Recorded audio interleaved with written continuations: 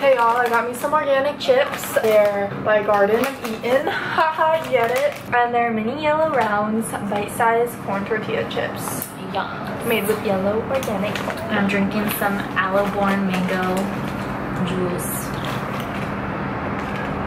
Today we are going to film a how we got into UC Berkeley video. We originally wanted this video to be with our brother too. But he's at a review session right now for Chem 1A, doing that good studying. But we wanted to get started before the sun set. Just compiled a bunch of questions that you guys have asked in the past and questions that I thought would be helpful for you guys applying to college. So let's get started. Okay, first question is, how old are you and what year are you? Oh, me first. Okay, I am 19 and I am a second year. So sophomore, but actually with my AP credits, I'm a junior. I am 20 years old. I'll be 21 in like 2 months, and I am a third year. What is your major / minor, and what did you originally apply as? Okay, I originally applied with the major that I'm in right now, so like I never changed my major, which is molecular environmental biology in the College of Natural Resources. Thinking about minoring in molecular toxicology. I applied as an architecture major, spent a year taking classes related to that major, realized it wasn't for me, and then my sophomore year I applied to be a sustainable environmental design major and I got in, and now I am working on minoring in city and regional planning. What AP and honors classes did you take in high school? Well, we both took AP Euro our sophomore year, junior year, AP English language, AP Chem. I didn't take AP US History though. I took AP US History and that was it for junior year. And then senior year, AP Government, AP Biology, AP English Lit. Oh, AP Stats, yes. Yeah. What was your strongest subject and what was your weakest? All of them. Just kidding.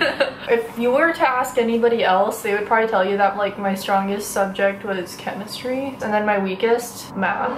Mine would probably be the opposite. I'm really good essay writer, I guess. Maybe the English classes. English, dude. She should be an English major, honestly. That's what all my professors tell me. My weakest, definitely chemistry. Well, like I was good at chemistry. I got A's both years. I think if I don't like the subject, I won't do as well as I agree. I hate math. So what sports did you participate in high school?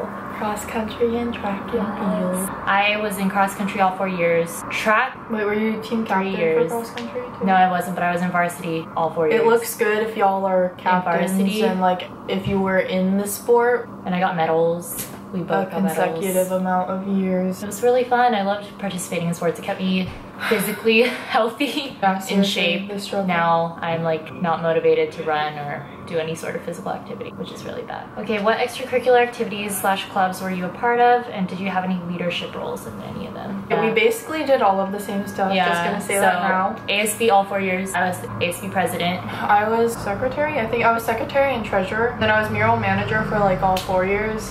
When I say mural manager, like we had to like paint huge murals for all of our rallies, and so like I would make sure everybody got theirs done for each class. Yeah, and then we were also in National Honor Society. I only did that 1 year. Me too. We're in CSF though, California Scholarship Federation, all 4 years. I was vice president. Yeah, and I was also vice president my senior year. And we got scholarships at the end, which was really helpful. So if your school has that and you live in California, you should definitely join it. Chem Club. Yeah, I was president of Chem Club my junior and senior year. We were involved in like everything. Yeah, like there were always club ASB, meetings. there was always like a lot of volunteer opportunities. Friday night football games, we were always on campus until midnight. Yeah. Every day after school. ASB was basically our life. Yeah. Did you receive any awards or honors in high school? Well, we already mentioned track and cross country awards, 4.0 GPA Scholar Athlete Award, AP awards, you know how they send out like AP Scholar stuff. We were valedictorians.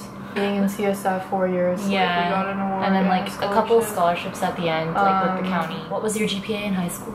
Weighted, it was 4.5, but unweighted, 4.0. Was 4.0. Did you graduate valedictorian class? Yes, and we both gave speeches, and our brother was too. Yeah, we all were. And my boyfriend Devin was also valedictorian. What AP tests did you take and pass?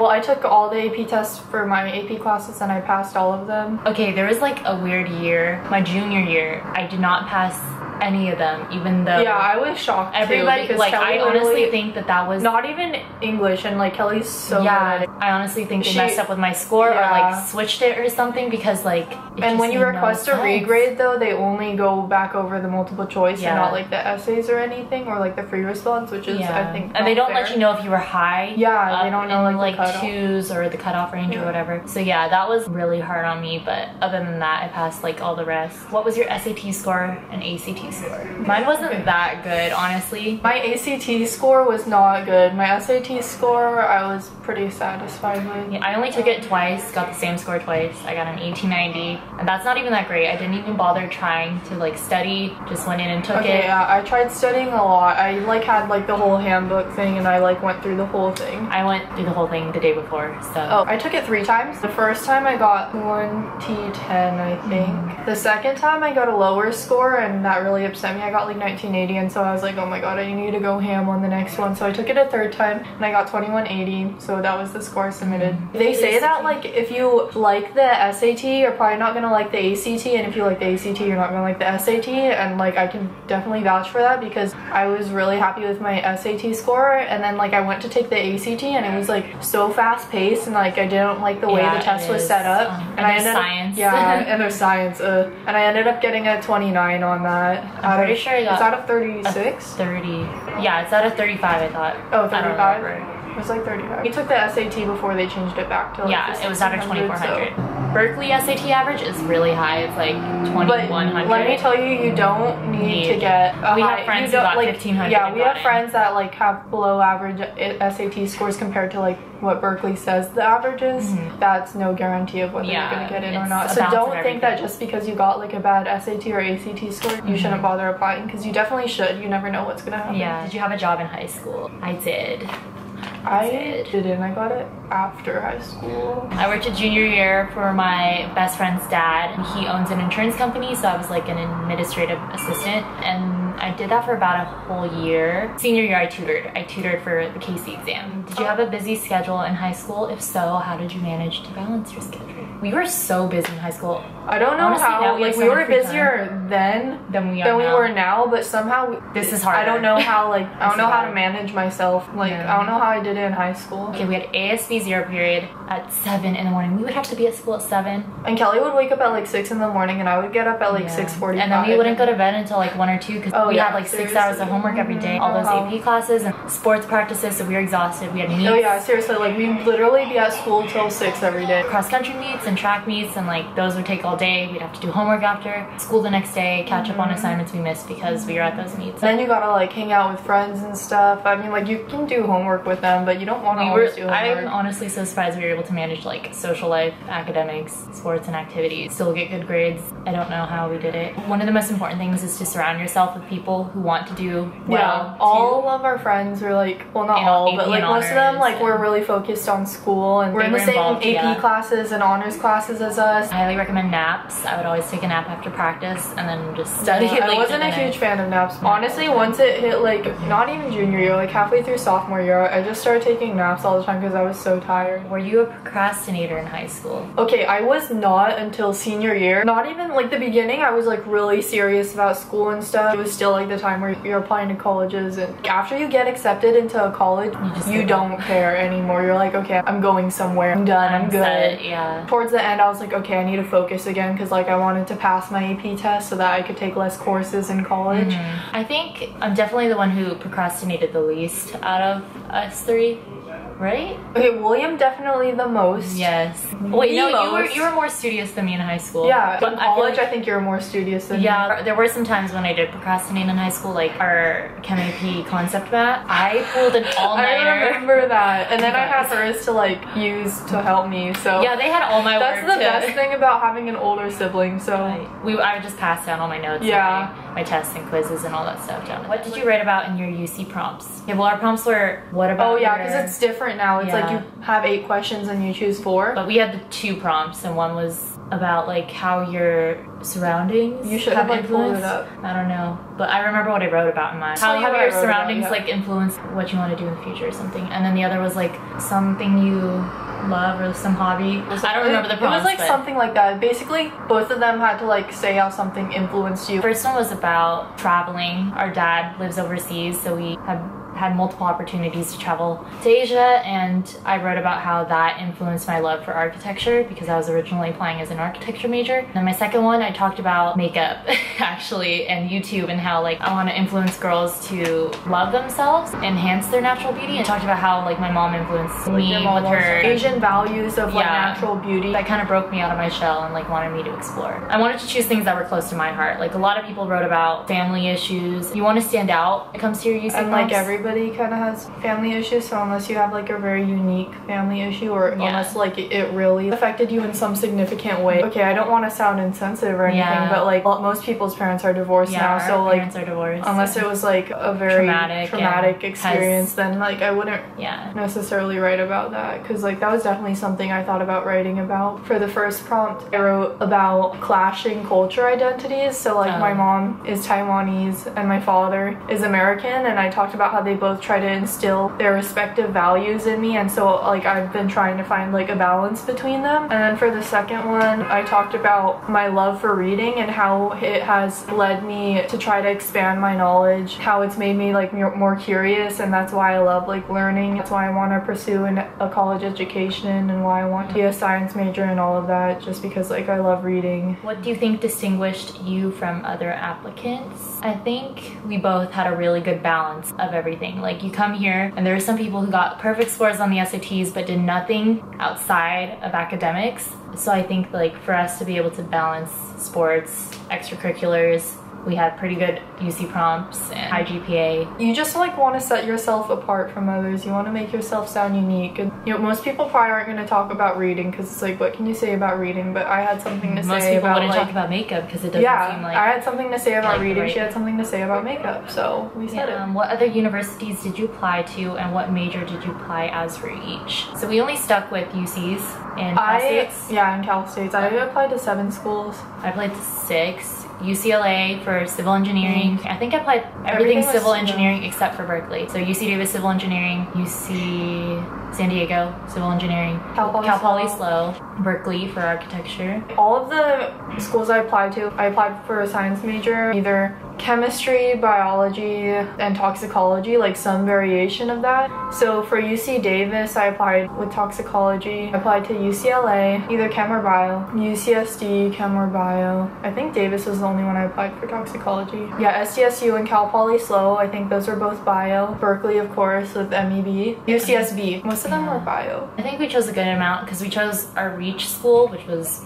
Berkeley, and then safety schools like Cal Poly SLO and SDSU, and then there's some in between. You don't want to go overboard when it comes to applying for college applications because it can get pretty expensive. We know some people. I know some people apply to like 20, 30. Like that's unless you get like fee waivers for your application. Like I wouldn't apply to that many. A lot of colleges though like want you to apply and they'll send you like fee waivers. I got a lot of those, but I didn't end up applying to them because I knew I didn't want to go to any private universities. Or before you apply, you should consider how much the application fee costs and whether you really want to go to that school or not. Like if you were accepted to that school, would you choose that school? Do you really want to go there? Like don't waste your money. That's why I didn't apply to UCSB. Or I knew I didn't want to go to like Stanford or not that I would have gotten it, and I didn't want to go to like most of the Cal States, so like I didn't bother applying. Where were you accepted and where were you denied? Well, you guys know I was denied UCLA, and that really broke me because that was the second to last school I was gonna find out if I got into Berkeley the next week. So when I didn't get into UCLA, which is probably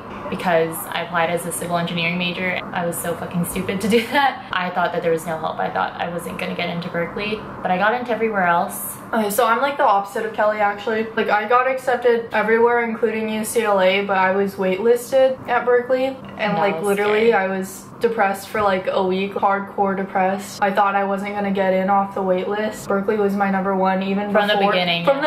She was the one who told me Kelly like Berkeley, like please go to Berkeley, it's so beautiful, because we went went there on our junior college trip where we go like see a bunch of different colleges, and so like Berkeley was one of the colleges I saw, and it was like the only college I really liked, and I was like, oh my god, Berkeley, Berkeley, Berkeley. So like ever since junior year I like had my sights set on Berkeley. When Kelly applied, I was like, oh my god, if you get in, like you have to go to Berkeley. Yeah. And then she got in and she went, and then like I went to visit her a few times, and I just fell in love with the school even more. And so of course I was heartbroken when I was waitlisted, and like I didn't understand because like I did everything the same as my other friends, and it was like hard for me to understand why like, I was waitlisted and like some other people I knew weren't. We read like online what we should do if we were ever waitlisted, so we wrote like a letter and just asked them to like reconsider our application and like why I deserved to get off the waitlist and attend Berkeley. Kelly turned it in because she was already here. She helped me write the email, and then like I had Kelly like turn it into like, the admissions office. There's no guarantee they'll read it or if they'll take it into consideration for your application at all, but it just like kind of helped me feel a little bit better about it. Still a sore spot for me. I don't really like talking about it. I just like want to give you guys hope. If you are waitlisted, like you never know, you might get in off the waitlist. Our brother applied to all the same schools and Stanford. Got in everywhere but Stanford. Yeah. Just so you guys know. How did you react when you got into UC Berkeley? I had just gotten out of my AP English Lit test, and I was with my friend. We went into the ASB room, and I was like just checking my email after the test because I was like, oh yeah, like, it was early May.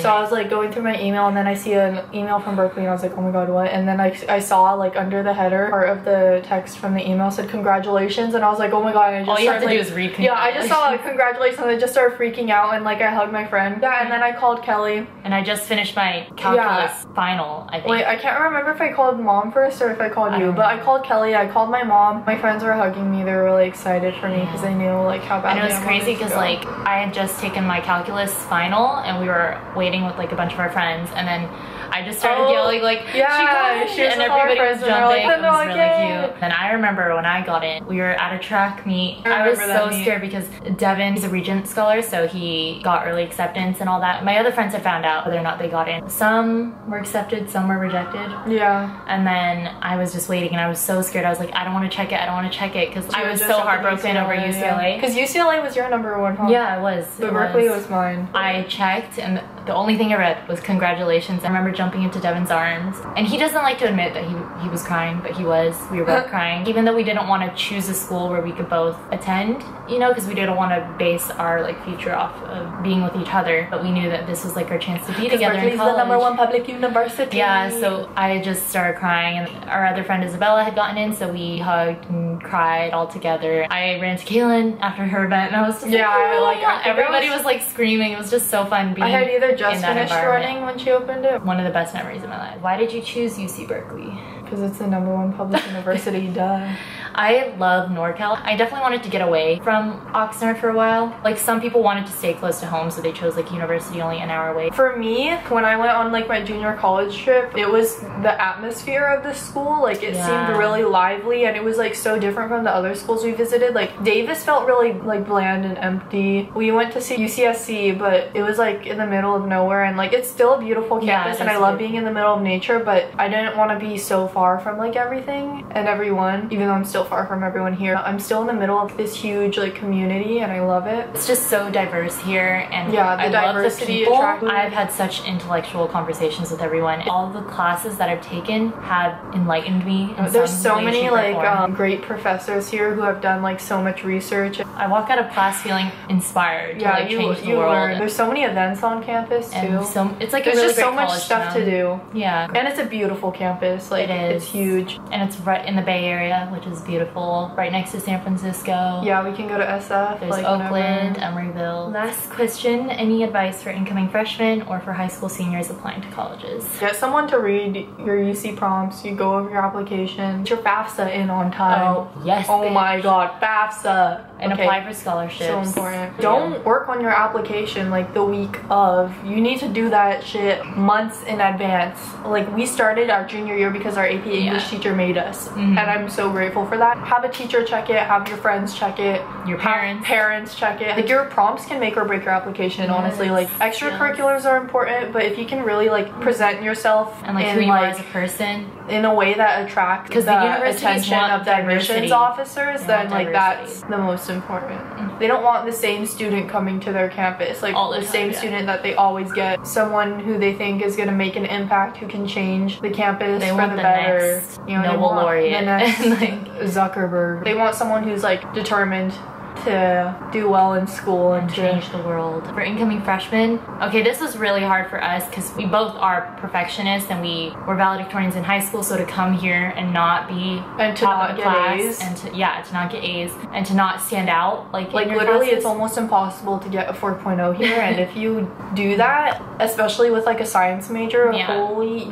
you're a genius. Yeah, so you have to learn to like just try your best and accept that you tried your best. And if you feel like you're trying your best and it's still not working, get help. Like seriously, don't be afraid to get help. There's so many tutoring services here. Study with friends if that's what works for you. And if it doesn't, then make sure you're studying on your own independently. Go to office hours, although I'm being a hypocrite because I don't really go. I do. But office hours it's like hard. Okay, I also work and so does Kelly. And like literally every time like my work or like a class conflicts with office hours, get help as soon as you realize you're struggling. And take care of yourself physically and mentally because there's so many, is a very academically but like we have like really good mental health like services here, and we have a really supportive community. There's gonna be a time here where you just like doubt your self-worth and you just need to take a break for a while and just focus on fixing yourself and making yourself stronger. It is tough, but Berkeley is a great school. Just like make sure you make good friends who are going to be there for you and who will support you and who will understand you, because my friends, they saved my life. And I know it's so helpful to have your sibling here. Yeah, they live with me basically. Everyone's like, wow, you guys are like so close. That's so weird. And I'm like, yeah. No, it's weird that you're not close with your siblings. She's not only my sister, but my best friend. Yes. So it helps to have that group of people that you can always depend on. Yeah, for real. And it's important to find them from the very start. Freshman year is the time to meet new people. It may not be with your floor mates, although my floor was amazing. Like I'm friends with all of them. Well, not all of them, but like most of them. We still talk, we still go hang out. You may not find that with your floor mates, but like you might find it in your classes. So if you're in your classes, like on the first day, you want to find somebody, make friends with that person or like those people and like study with them, and then they'll soon become your like best friends. I don't really have my group of people on my floor, but I did find that group of people on Devin's floor, and we're still friends to this day. And I've become really close with a lot of students in my College of Environmental Design, and I'm still friends with them to this day ever since ED1, fall of freshman year. And now we're also friends with like each other's friends. Yeah, let us know down below if you have any other questions related to UC Berkeley or high school or anything of that sort. We really wish that William could have joined us in this video, or even Devin, but they're both really shy on camera, so it's okay, maybe next time. And you know, if you attend Berkeley and you need someone to do your makeup, look at this highlight though. Look at it. Look at, she can do your makeup. Yes. Okay. Yes. And I talked about how weird it is for like me to be with Kelly, and then people will come up to her and be like, oh, like, are you Kelly from JK Beauty 08? And then I'm like, whoa, she is famous. Like, no, I'm not. She is though. Like here she is. Just because like people find her dorm room tour video, and like that's how most people know her, and then they'll just keep watching her videos. Oh, like literally freshman year, the first week, there was a girl in my study lounge, and she was like, oh, do you have a sister that makes YouTube videos? And I was like, oh my gosh, do you watch her videos? And then she was like, yeah, JK Beauty 08, your sister's Kelly. And then she's like, you're Caitlin, right? And it's funny because you're only in a couple videos and I know who you are. Like at that point, I was in like 2 videos, and it was just so funny. And then like at my first football game, literally my first football game, like these 2 girls come up to her and they're like, are you Kelly from JK Beauty 08? And I'm like, can we get a picture with you? That was the cutest thing ever. Like, it's really fun. I like meeting and then I'll go into Kelly's work when she's not working, and her coworkers will be like, oh, you're Kelly's sister, and stuff, because they all watch her videos. Oh, and work. I have found a lot of great friends at work. You guys should think about getting a job, because you not only make money, but you make another group of friends. But also, like, if you don't need a job though, don't really do it, because it's the struggle. I feel like work for me is like a break from reality. But it is. I love work. It's so fun. Where do you work? I work at Cafe 3 in Bear Market. You guys see me? Say hi. Okay, I used to work at JBC, but I stopped this semester, and now I only work at Brown's Cafe. Well, anyway, we hope you guys enjoyed the video. Don't forget to leave any comments or questions you have below, and check us out on Twitter and Instagram at JKBeauty8, and we'll see you in the next video. Peace.